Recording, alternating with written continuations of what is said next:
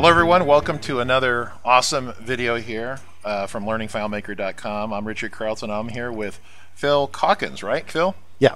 Now Phil occupies a little interesting space in the internet. He's kind of the curator, a public curator for all the known bugs that have been submitted to FileMaker, and he maintains a FileMaker database list that's available to you to download. And you can check to see what bugs FileMaker knows about. So if you run into a situation where you see a bug in FileMaker, you think it's a bug, Phil probably knows about it. And certainly if he's seen it or seen someone report it, then he's added it to his database. And that's really cool, Phil. So tell us how you got into this.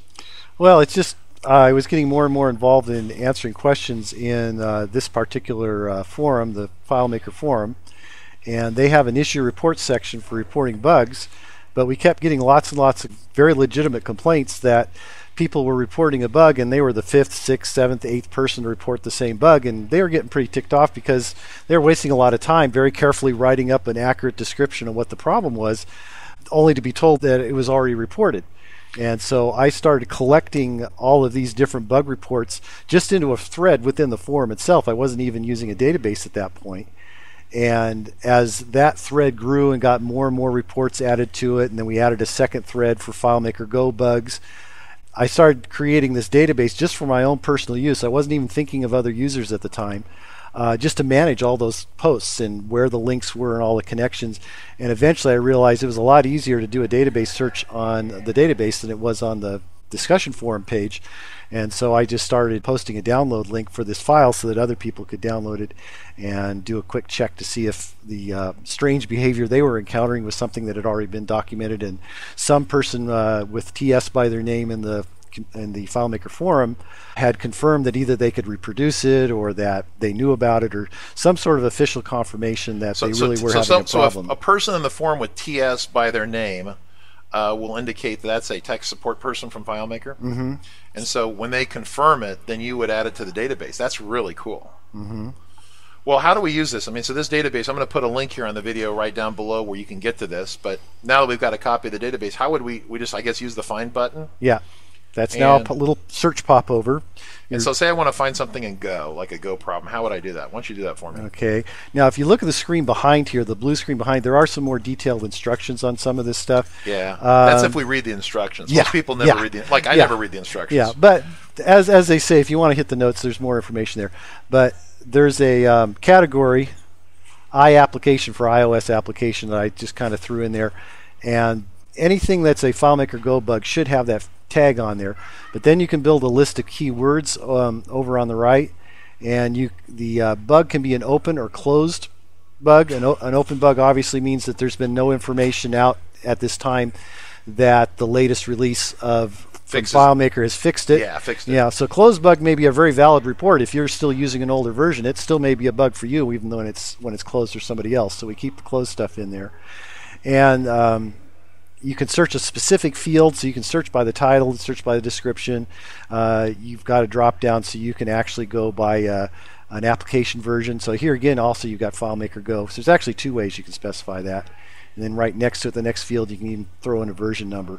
Searching by version number, though, is very I recommend against it unless you got a very specific need for it, because a lot of these things report the version number at the time it was reported by that particular person making the report. And the problem is that bug may actually apply to earlier versions and it may apply to later versions, and that information isn't likely to make it into the database because it's all coming out of whatever I see in the forum. Yeah, and that information isn't going to be there to put in there. It's important to note the way engineering works is that bugs get reported all the time, and depending upon the priority of the bug, it may or may not be fixed in the near future or in the next release. So if you assume, for example, that FileMaker fixes all the known bugs, all of them, and then issues a release, that's not the way the world works. FileMaker takes the top reported bugs, fixes those, then issues a release. Yeah. There are some long-standing bugs that have probably been there years. Oh, some of them have been there for years. One of the interesting things I found out about just here at DevCon was that when they did do the 14 release, they actually did take one developer and say, we want you to look at some of these long-standing bugs that people have been publicly complaining about. We want you to run down through those and see how many of those you can retire. And that's probably why when 14 came out, I had over 60 of these different records that I had to mark off as closed. that some people like TS Gal in the forum had very carefully gone through and pulled up the original issue report, added a new post saying this one's now been taken care of in FileMaker 14. Oh, that's great. That's nice that they did that. Well, if we want to see the known Go 14 bugs, for example, right now, how would we? So let's go ahead and do that. Yeah. So you hit find. If there are multiple matches, you get a list. Okay. And it's typical thing where you can sort by clicking title columns, and you can tell by the column on the right whether they're open or closed. And by the way, I tend to use this database also as a test bed, so sometimes there's some odd things that pop up and disappear in different releases of this thing, because I was testing an idea. Right. I wanted to see how it worked. I don't always remember to put it back to the way it was. So here's one originally. right here. Text split vertically at page, break, and PDFs. Currently, FileMaker uses its own text engine, but FileMaker Go relies on iOS engine, and I've talked about that in my training.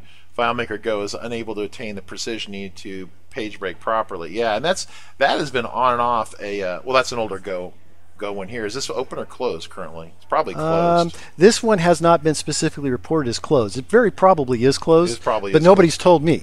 Yeah, right. And that's one of the vulnerabilities of this system is if you want to see if it's really current, you're not going to find that here. If you're going, is this a bug? Is it a bug? And does FileMaker know about it? Yes. That's where this comes in handy. Yes. But it doesn't mean necessarily it's resolved. Because I Yeah. could tell you that any mission critical bugs that go back to Go 1.2 have probably been resolved. Yeah, by I now. mean, you notice it's iOS 5. Yeah, I mean, way back. Yeah, So. but you can also look at some of the other ones here that go out to little different version numbers. Like here, this one was in 12. And here was a case where you didn't get a cursor in the field like you expected. The big thing here is you get a quick synopsis here. This is literally an edited copy and paste out of the original report, and then you're one mouse click away from actually seeing the form itself, the actual report. So this opens up your default web browser, drops you right into the message thread, and so you can actually read the conversation that took place between the original reporter. You see here TS Wildcat. There's that TS that tells you it's a FileMaker. That indicates a FileMaker employee, right? Normally this little icon to the left tells you too, but some people drop FileMaker icons in as their avatar. Okay. So look carefully, and the newer ones you'll even see in posts by me where I indicate that this thing got put into the database. Okay, cool. That's and you also have, it's one of these things where it's like, pick the method you want to use. Getting back here to this guy, you also have this web tab here that opens up a web browser also to the same location. So you could do it within it. That was actually more for my internal use because this tells me that my URL link up here is valid. Because if I get nothing up here, that's a quick check. And these other things, because I use this to actually build entries into the FileMaker forum itself. Let's see if I can go to a current one. Some of these real old ones don't have it, but that's why I'm not forgetting to scroll the page. I'm used to a little Windows format with a little different scroll bar there. So mirror sync. There's a very recent one. Okay, mirror sync can crash FileMaker Go 14. Isn't that fun? But over here I've got a comment URL, and what this takes you to is the other place where this is summarized. This was where things started out originally, and for some reason that keeps kicking us back into a login screen. But I can give you a verbal description of what goes on. Yeah. What you should get is you get over to a different thread here in Report an Issue where you see all of these entries in like a table of contents. And that was just the original place I put it. I still put it there for archival reasons. Some people subscribe to that list, so whenever I put a new one there, they get a notification that a new bug's been confirmed. Oh, wow. So they would go into a Report an Issue? Yeah. So there's a thread here in Recent Issue that's called the known bug list for FileMaker Pro, and then there's another one that's a known bug list for FileMaker Go. And all of those posts link back here to this database, and that's where this comment URL comes in. And that's mainly for me, because if somebody comes in and say, whoops, you made a mistake there, you didn't write that up right. Somebody tells me that, or they go back to the original issue report and they're correcting the tech support person on what they put in, then I've got a quick one click away to go in and find that information and edit it as well. Well, this is cool. So this is a free database. It's a free service. Phil is doing a great job. So if you ever want to say hi, Phil, or thank him, how would people thank you, Phil? That'd be an interesting question. I do have a PayPal account, and if you look in this blue information, somewhere in here you will find my email address. We're going to put a link at the bottom of the screen there right it is. now. There it is right there. So that email address, you can use PayPal with that email address. I also have a couple files out there called Adventures in FileMaking. They have that same information. There is another source of information here. Again, this wasn't really designed for the public, but some people use it. There's a lot of very commonly asked questions. And if you go in here, you'll find that you can search information like many-to-many relationship, for example, and you'll find information that pops up. That this is stuff I use just to post quick responses to the to the forum. Sometimes there's a download link that I drop in there. It says, go get that file, and it's a demo. My Adventures in FileMaking links are in there and everything else.